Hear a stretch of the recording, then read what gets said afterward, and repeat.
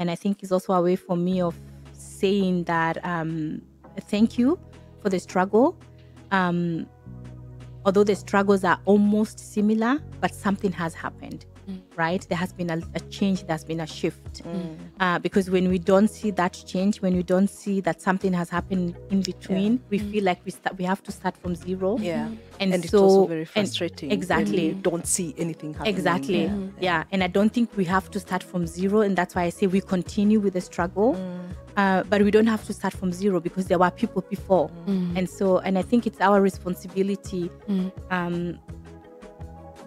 as a younger generation to always acknowledge that and remember that, because when we do that, we will not make the same mistakes. One, we learn something from it, and thirdly, we take it over and it becomes something that is sustainable. It becomes something that doesn't always have to start from zero, right? Because when you start from zero and you say you are the only one, or you are only the first one. What exactly do you do at the university? What is your job? Yeah, so at the university, and now I'm going to make a little bit of advertisement. So I'm at the University of Cologne, and we are actually the first university in Germany to have a position of a representative for anti-racism, so Rassismuskritik. Yeah. And also to have me as Referentin für Anti-Racism, Referentin für Rassismuskritik. And we are the first universities, and we have structures. Well done, Cologne. Yeah. Yes. All other positions are always attached to something else, but ours is in particular only about anti-racism. Hello, everyone, and welcome once again to your favorite conversations, Far From Home Diaspora Conversations. Thank you for tuning in, like always. We are so glad that you're here. So, if you tuned in last week, you noticed that we had our lovely guest, Dr. Njeeri, and our conversation got really, really long because, she has such interesting information, and the conversation was getting too long for one podcast, so we cut it. And today we are continuing with that same conversation. Of course, not the same. We are continuing from where we left off last week. Thank you so much. And we also, at this point, want to recognize and, thank our sponsors, TEDx Media, who have been with us all this time, supported us and moved with us along the way until now. And we'll be telling you more about them as we go on. And now to our conversation with Dr. Njeeri. You say a lot, and I appreciate this a lot about you, that you always say you're standing on the shoulders of people who came before you. And you mentioned a lot of the women. You talked about Adifra women, but also all these people who have come before, and you are continuing this journey. Does it get frustrating for you sometimes with this knowledge? Because once you've looked at it so much from the inside out, sometimes it can feel like nothing is changing. You're fighting the same fight that was fought in the 60s. Does it feel this way? Is it still the same fight we are fighting that we were fighting in the 60s? Has it changed? And does it get frustrating for you? And fourth question, of course, I always ask many questions. How do you deal with that? So I think I forgot to mention one thing. I always say I'm a child of the community. I've been raised by our Kenyan mothers, aunties, and sisters. And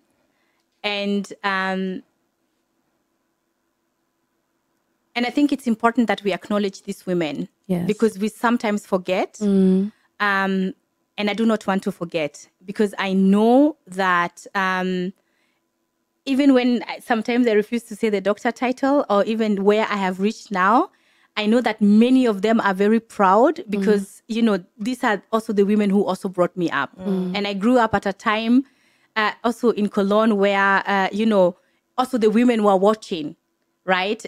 Just like we have it at home that, you're a community child. I was a community, and I am still a community child. Yes, the struggle has, of course, changed. It's not the same.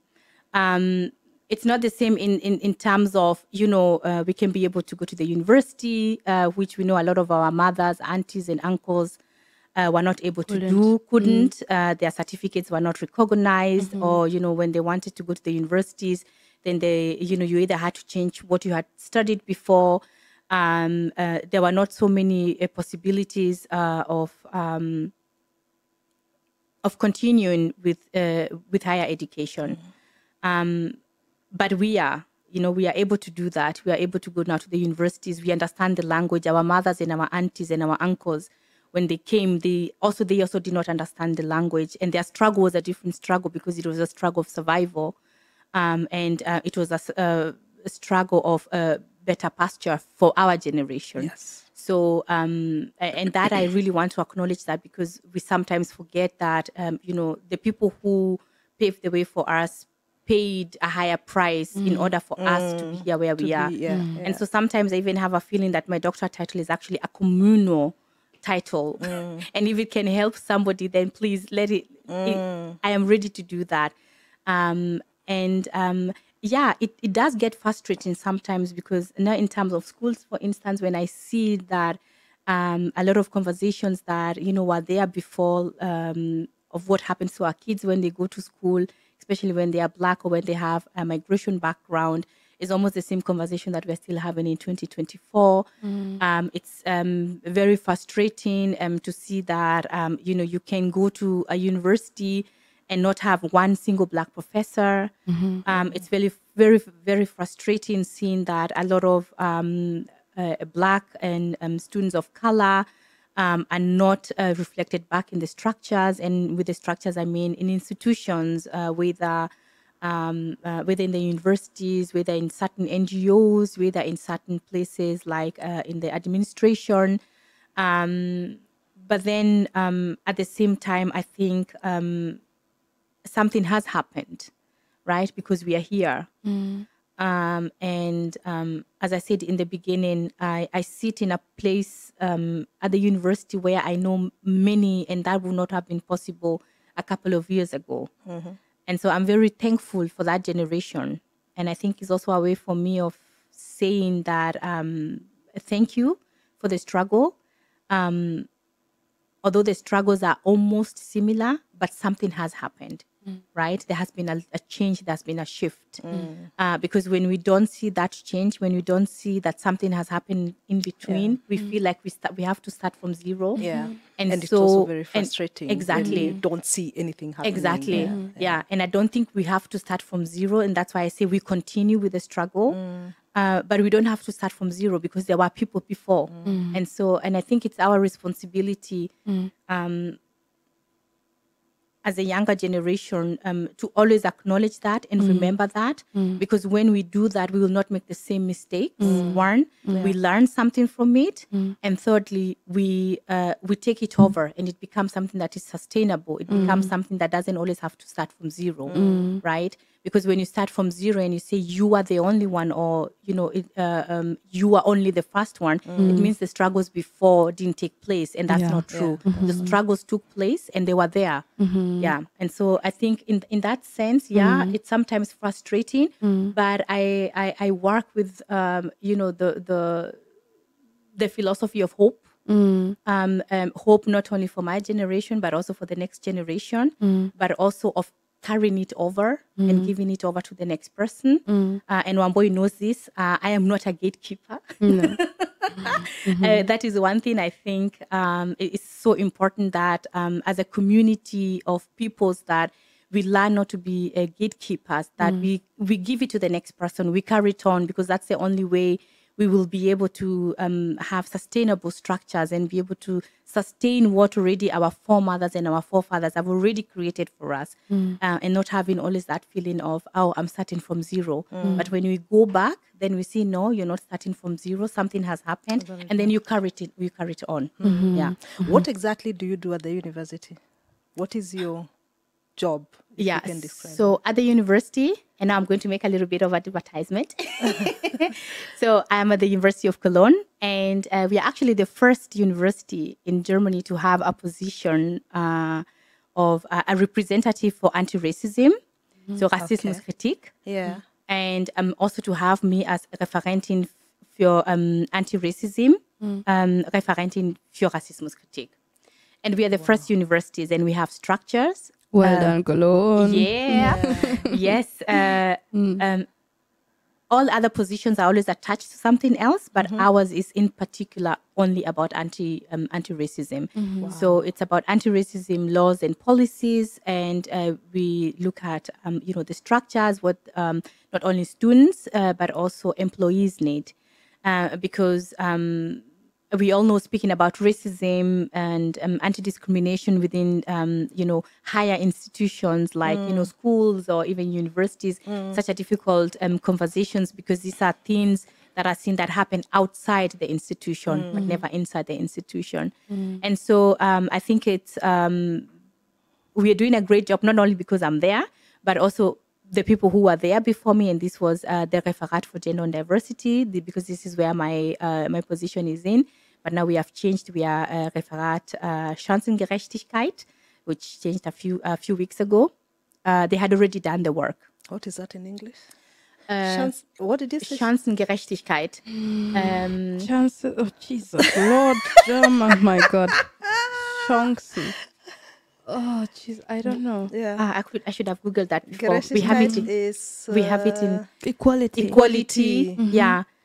We have it in English. Our department is also in English. It has been translated. Let me check. Check and then I repeat it. Chancengerechtigkeit. Which is really a very good thing to have. Chancengerechtigkeit. Yeah. It's the one thing that we rarely have. Yes. Carol is gonna find that out soon. Yes. Chancengerechtigkeit. Yeah. English. We need a dictionary Equal here, opportunities. Equal opportunities department. easy. Yeah, Chancen is opportunities. My God. That's so easy. Equal opportunities, yeah. Yeah. So equal opportunities for all. For all. Yeah. But of course, mine is more on the issue of racism within the universities, trying to build the structures that we need in order for us to be able to address racism within the university. So it means that I am not working alone. So we have the representative, and then we have me, and we also have someone else who is responsible for the students. And we also work with other students organizations within the university. But before you were there, was this happening? Just don't be so modest. How much of this have you put into action without being modest now? No, I'm not being. I will try not to. No, the work had already started. So the Referent Gender and Diversity already started the work in 2019, or even before that. And then I wasn't at the University of Cologne. I was at the University of Trier, finishing my PhD. So by the time I came, they had already gone through the process of addressing this issue and why it's important to have this issue. And Black and students of color at the University of Cologne really demanded for this position, not only because of the George Floyd case, but also before that. So they addressed the issue of how the university cannot be blind to what is happening within the society at large. And so they said it's important that also the University of Cologne also deals with this or addresses this issue. So when I came, our department had already started the conversation. They had already started doing the work. They had already doing, the self-reflection. And then I came in 2021 in September. And since then, we've been building the structures, and it's not only me alone. We are a team of people doing that, because it would be wrong for me to say I'm doing all the work alone, because that's not true. We are a team of people, and I'm really, at this point, I would like to acknowledge that again. I really have a good team where I am heard, I'm seen, and I'm actively involved in what is happening. I'm part of the decision making, which most of the time that's not the case. My opinion matters when it comes to these issues, because I am the expert in that sense, right? So but it does make a difference, because I know I studied at the University of Cologne, and I know my life at the university would have been easier, definitely much easier, if we had had a position with you in place at that university at that time. So it does make a difference that you as a Black woman are there, even if the work has been started, but it goes a long way to have you as a Black woman in that position right now, which is also the struggle. Like you've been saying, the struggle is not going out to the street and fighting. it's filling that position and being present. When I come in that office, I see you as a Black woman. It changes how I will tell my story. And that makes a whole difference. And that's true. And that's what we get a lot as a feedback, especially when students, both Black students and students of color, even employees, want to report cases. One of the first things they say is that when they see it's someone who looks like them, it's a very different context. It's easier for them to speak about it because they don't have a feeling of being gaslighted. They don't feel have understood. They feel seen. Exactly. They don't have to justify every experience, but they understand that, okay, this person understands what I am saying without having to say a lot. So yeah, it does make a lot of difference. And we need more of this, right? Not only in my university, but in all German universities, in all institutions, also in schools, we do need representation because it matters. Because when we have this, we cannot deny that people have different experiences within these institutions, and that the society has changed, whether some people like it or not. It has changed. And do you see that progressing to other universities as well? Because I find this amazing now at the University of Cologne, but that is just one university among so many universities in Germany. Do you see that progressing, or is there a chance of you working with the other universities to maybe start something like that? Employed only for the University of Cologne, but we do also have other universities who want to go through the process, because it's a process, right? And it's not an easy process. And the question is, are you ready to go through the process? Because one of my work is really, or one of our the things that we do in our department is really look at things from a critical point of view. So the question is, what is already happening in that exactly. So we are questioning the structures. What do we need? What is needed? What needs to be changed? Which new policies do we need? How are we going to guide both the students and the employees? How do we make the university a place where everybody feels comfortable? What are the structures needed? And also this means the resources have to be there. So it could be that there are some universities who are doing that, but maybe they'll do it on a short term. And ours, and this is why I say that the University of Cologne is doing a lot, and I'm very thankful for that, that they agreed and accepted to go through the process. And accepting to go through the process means there must be a kind of resource that comes with that. It's money. It's money, well. Exactly. And so maybe some universities are already starting to have this conversation. But how deep is the conversation, and who are the people having the conversation? And I think sometimes I think it's more of who is having this conversation as the issue of resources, because they'll always put resources where they think is important. Yes, exactly. So how important is this thing for these other universities? Is it worth being funded? So the University of Cologne, for many universities, like a best practice university in terms of not only racism or anti-racism, but also in other things. And other universities are also, starting to ask, and also start looking deeper into this question of how can we start speaking about racism within the university. And for some people, it might sound as if, why do you always have to speak about racism? But I think it's an important conversation, because we have cases of students who experience so much within the universities that they drop out of the universities. They get depression. It's also a question of mental health. It's also a question of, some people, using discriminative language, which makes a lot of students or even a lot of employees very uncomfortable. But it's also a form of violence, right? Because when we say we all want to be educated in a space where everybody is equal, then it cannot be the same space where violence is produced, right? And so I think this is what we have to address. But also, I think in terms of institutions, because we all see that everywhere. It's not only universities, but it's also NGOs and also private companies, where we're all speaking about diversity. And I'm kind of, asking, diversity doesn't mean that I am there, we are diverse. the conversation should be more of why didn't we have that before? And when we decide to bring Black and brown people or people of color, depending on the term that you want to use for yourself, then the question goes even deeper. Like, why do we need them now? And what kind of a space have you created so that, Njeeri and someone else can feel comfortable and can work without being the resource, right? Because I feel sometimes people do this to, put somebody in some position just Tokenism.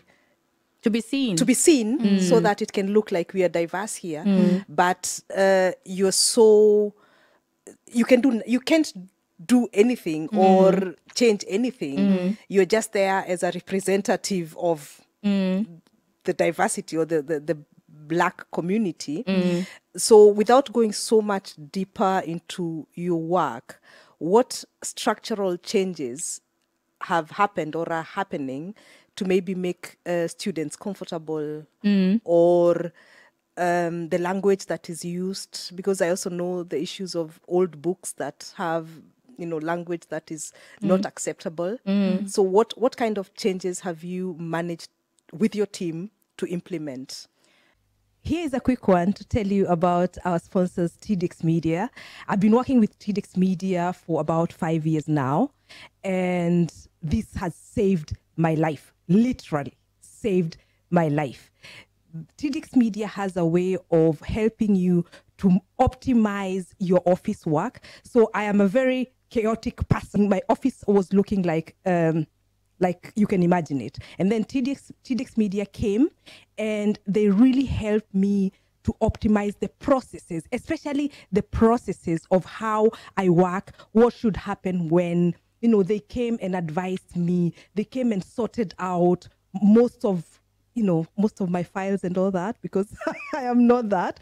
And then my website, it's beautiful because it is being maintained, it is being serviced by TDX Media. And then the CEO of the company, Christian Tiedemann, who does all that, comes to you, advises you, he talks to you, he listens to your needs, and then crafts everything according to how you need it, but adding his professionalism in everything that he does, such that at the end of it all, and he will not use anything he doesn't think is okay for the person visiting your website. So if your photos are not good enough, then he'll not put them in. And that is the level of professionalism that I need when I'm working with someone, so that they just don't do everything I tell them to do. They tell me, okay, it's your website, but it has my name on it.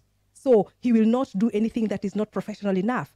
And the other thing is event management. Guys, these guys are so organized. TDX Media is so organized. They have taken control and over. They organize our African festival, which happens every year. So I have nothing to do with it. The first year I organized it myself. I almost went crazy. And nowadays I just get calls, or when we're talking, it's a yes, no, and I have nothing to do with it. It's the best thing that ever happened to me. I love working with these people. I love the way they, present themselves in a way that is, I will talk about professionalism the whole time, because that is what they are. They are professionals. And you see that in everything they do. When they're doing consultations with you, they are very specific in everything that they're doing. You can only be satisfied when you're working with TDX Media. And I'm so glad that have trusted us now to sponsor our podcast. And I've been working with them all this time, satisfied with their work. I'll continue working with them. So please visit their website, www.tidix.de. That's www.tidix.de.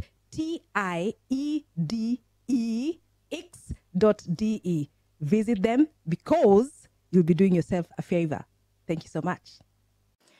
First of all, it might sound very easy. We've been able to open up spaces to speak about racism at the university, which for many it might sound as if, but you can. And this is the most difficult place to even start speaking about racism. One, because it's always seen as a very democratic space. It's seen as a space that is welcoming for everybody, and it's seen as a learning place where discrimination doesn't happen. And so opening up or even having these conversations is one huge step. The other one is that now students feel when they experience something at the university, there's a place they can go to, right? Which I didn't have when I was there at the university, because I studied at the University of Cologne. When I experienced something, I didn't have that support system of going and speaking about it. A safe space. Exactly. I mean, we can't have safe space because it can never be safe for us. But we can try and create safer bodies, and safer bodies can only be there when, a space can be created in order for me to feel safe. Yeah. So we can't safer, have safe space, you say? Why is that? because then we would have to ask, what does that mean? We can make the spaces safer, but they're not safe spaces. You know what I mean? Safe space would be, until now, some institutions have said this is a space where everybody's welcome, so it's a safe space, right? But so, it's not. But it's not. But we can create safer spaces by Okay. starting to have these discussions, Okay. right?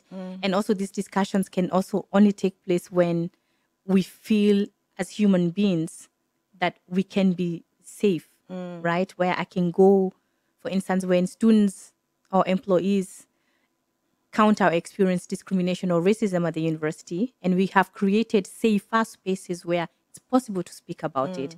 But a safe space we cannot be able to create, right? But safer. Okay. Yeah. Yeah. That's good enough, I think. Yeah. Yeah. Safe will mean nothing is ever reproduced, Exactly. and there's no new racism is being created, no new hurt is being created, but But that by is the not- the fact of being there in that university is already causing a lot of it's already just stepping into that space. It's already an aggression sometimes, depending on which books you see, who is teaching. There's so many things that happen such that it cannot be safe, but it can.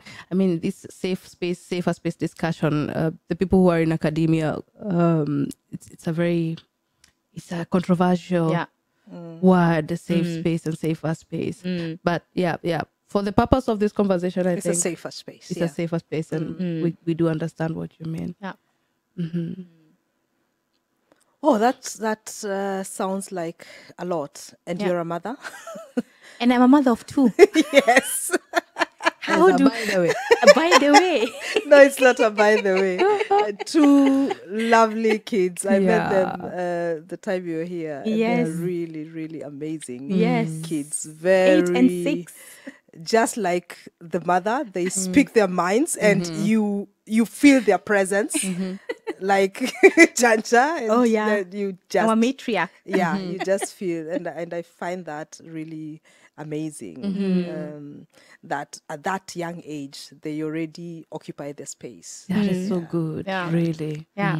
But I also think this is something that is also given from home, right? So my mother is also the same. My mother is very outspoken. My mother lets you ask questions and she will explain. And so there was always that thing of, brought up differently, where safer spaces were created to be able to speak, and to be able to be who you are, right? Yeah. And I think that's something that has have given over or has been again carried over to my own children. That when they ask, and they do ask a lot of questions, like Oh yes, they do. when Tante Wambo is in our place, they will ask a lot of questions and they will not give up until they understand what it means. Yeah. Sometimes it can be tiring, and I understand that. But at the same time, I think it's important for them to have that space to be able to ask and to understand what they're asking. Yeah, yeah. And not to give up. Sometimes you give up on the answer when nobody is answering your question the right way. You sort of give up and say, okay, nobody, I don't want to take too much time. I don't want to take too much of your time. So let me just accept the answer that you're giving. Yeah. But they're not like that. They take up as much time and space as they need. And I learn a lot from your kids. Yeah, thank you. Just knowing I'm going to take as much time as I need Yes. to get this. Yeah. And that looks like something you do consciously. Yes. because it can happen very easily here that our children are silenced, Yes. not seen, not heard, because they are immigrant kids. They don't know, they have no idea. So in the school where your kids are, how active are you in, as a parent, being seen also? Because when we are present, our kids feel safer to also show their presence. And we mostly tend to, remain behind and not talk, Passive. not passive. What do you think about that, being active where your kids are? I'm one of those mothers. If one can say I that. can imagine. Yeah. I am one of those mothers. I will ask questions. I want to understand. And I think this is so important, especially for our kids, because what they go through in the school system is also not easy for them. And so when we do not create a space at home where they can ask, where they can understand, where they're outspoken, where else will they do that? In school, most of the time, this is not possible. So my school, my kids go to, I don't know if I can mention this, but they go to a good school where, they can also ask questions. I did not take them to a regular school because I knew that, and we knew that our kids are smart, and we wanted them to have every opportunity they can have, and so we chose a different school, and that's where they go to. And I can see for my kids, this was the right choice, although it wasn't easy. No school is easy here, no matter how hard we try, because it's the same educational system. It's the same teachers who teach. It's almost, and some things are also reproduced by the teachers or even in schools. So, but I can see that they are able to breathe, right? So the first thing that I did, and I think this is something that most of us don't do, I took my kids to Tagesmutter. So like a nanny? It's like a nanny, yeah. Where they were also with other kids. And not only because I was working, but also because it was also a way of preparing them also to go to the kindergarten, but also to go to school. When kids are only with the mother the whole time, or even with the parents, letting go is so difficult, right? Or when you go, they think you're not coming back. But when they already when they're with other kids, they learn a lot from each other. But also they know, okay, my mom or my dad will go and come back. So it kind of, for me, I felt it was a healthy way of also teaching them sometimes to let go, but also to be independent. And when they went to the kindergarten, it wasn't that difficult for them also to adapt to the kindergarten and also to school, because they already knew the system, right? They already understood, okay, I go there, this is what can be done. And it was much easier for them.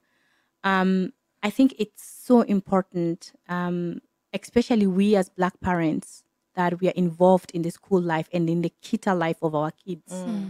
I understand that sometimes we don't understand the school system. And this, again, is another privilege that we have, because if you've gone here to school, then you understand. And if you can, speak the language, then you understand the different school systems that we have here. But I also at the same time think, even if you do not understand the language, this should not be a hindrance. One can Google, you can educate yourself and see, okay, what kind of school or kita are my kids going to? Because I've seen this a lot now on social media, where we have a lot of Black parents who are complaining about the experiences of their kids, and sometimes they don't even know what to do. And I must say, maybe in this sense, I'm a little bit radical, that I say, or I can write and say, go directly to the school or directly to the office and ask why this is happening. Because if we don't speak for our children, who's going to speak for them? We are our children's speakers, and we need to protect our kids. Because sometimes when you hear what happens in kita, because it starts very earlier, and it goes on even up to Abitua, right? And so I am very much involved. Okay. I ask my kids every day what happened at the kita and at the school. These are the conversations that we have while we are eating. Yeah. I'm very much interested in what they experience in school, and I also I'm very much aware when I see a change, and when I see a change, I observe it, and when I see nothing is changing, I'm one of those mothers. I will go to the kita and to the school and ask and say, my daughter or my son said this and this, or I can see there's a change. What's happening? Yeah.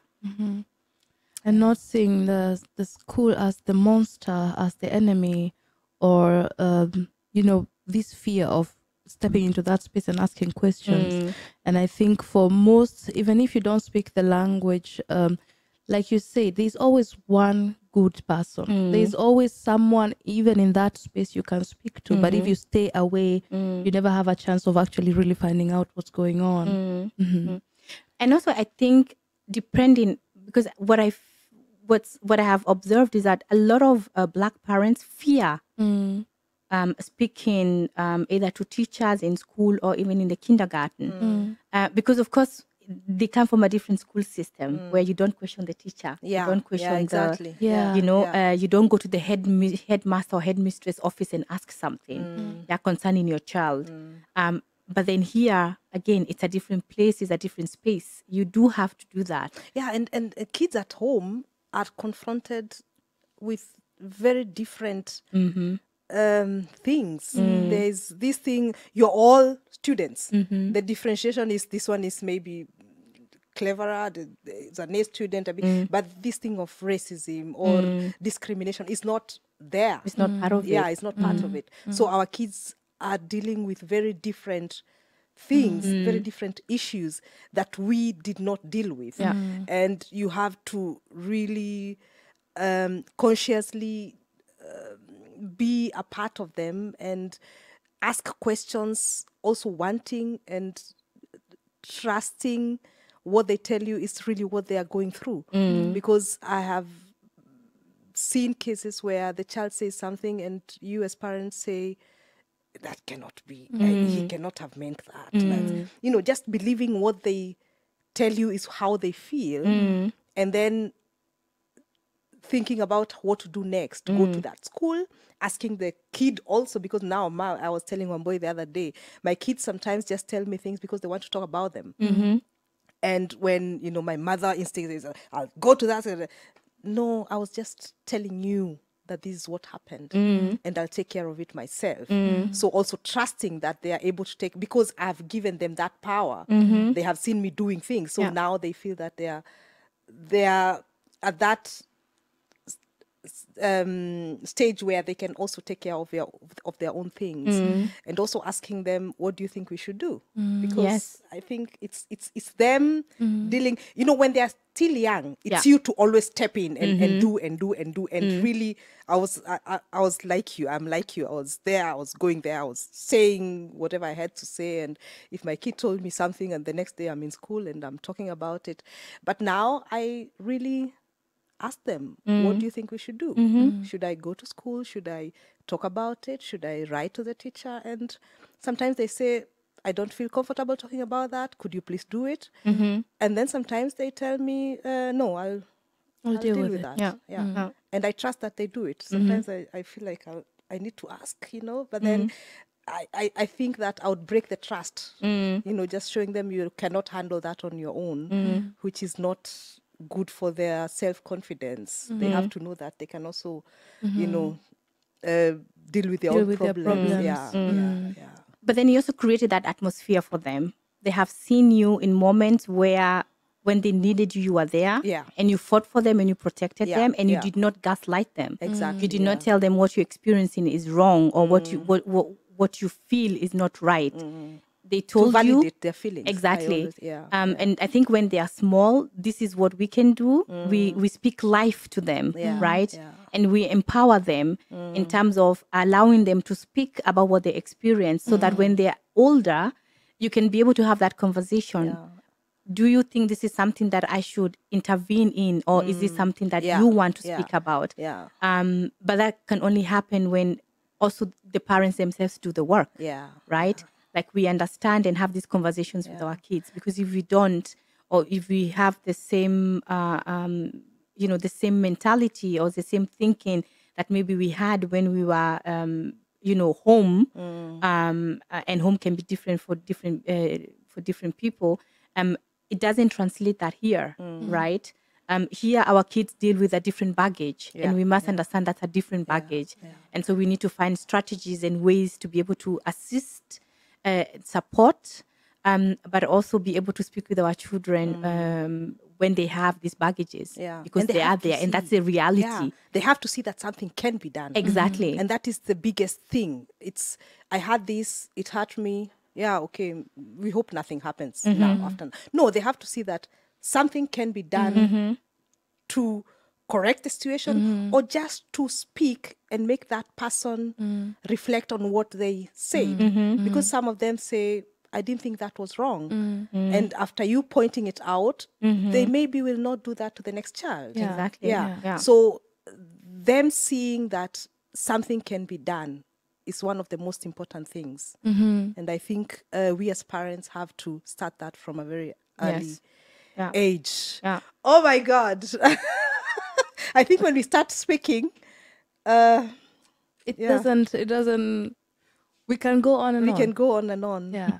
But we've got a very broad picture of what you do, and you're doing an amazing job. Thank you. Dr. Njeeri. Thank and we are you. so proud of you. Thank you. Because that's how we feel when one of us is doing these amazing jobs in these places where we normally don't see people who look like us. And we hope that more and more and more and more are coming and continue doing the work that many on whose shoulder you started. Yes, thank you. Thank you. Yeah, I hope so too, that it can be carried over to the next generation, and that, it will make an impact. If not for me, then at least for the next generations to come. And I think everybody can play, however small the part you feel you're playing, it's good enough, because it's always moving ahead and not being stagnant and not going, It's not going back. it's not going back.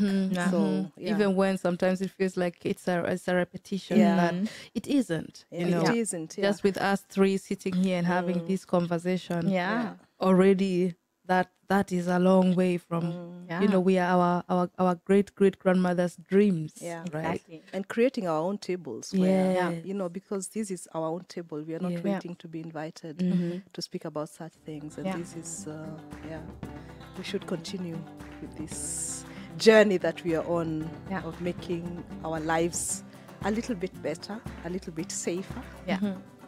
Thank you. Yeah. Thank you. Yeah. Thank you, Dr. Njeeri, for coming all the way from Cologne. Thank you for inviting me. Love Love you. being here. People, this was an amazing conversation, and we hope you enjoyed it as much as we did. Please, like always, subscribe, share, comment, and we'll see you next week. See you next week. Yeah. Bye-bye. Have a good one. Bye-bye. Bye.